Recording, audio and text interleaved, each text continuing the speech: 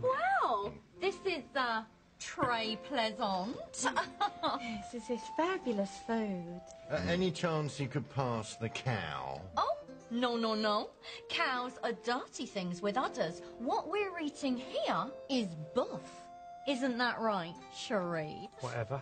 Any chance you could pass the beef? Bravo.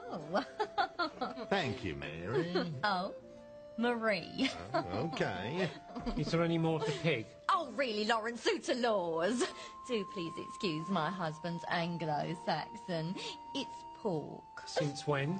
Since 1066, when William the Conqueror invaded England, and we, educated people, started talking French, or rather slipping the odd word, or should I say, mot, in here and there, just to show we're not complete peasants. Or churls, as Lawrence still insists on calling them.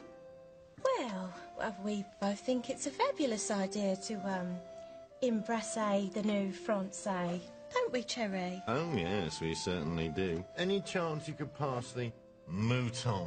Bravo, Uncle. That's the sheep.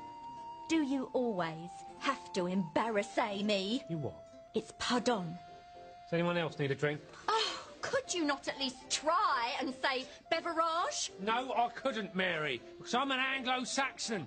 I eat food, not dinner, and I hunt, I don't chase. And when I break wind, it makes a smell, not an odour.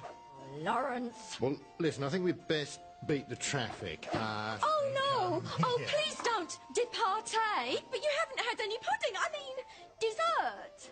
Oh, well, thanks a lot. Mon plaisir, chérie.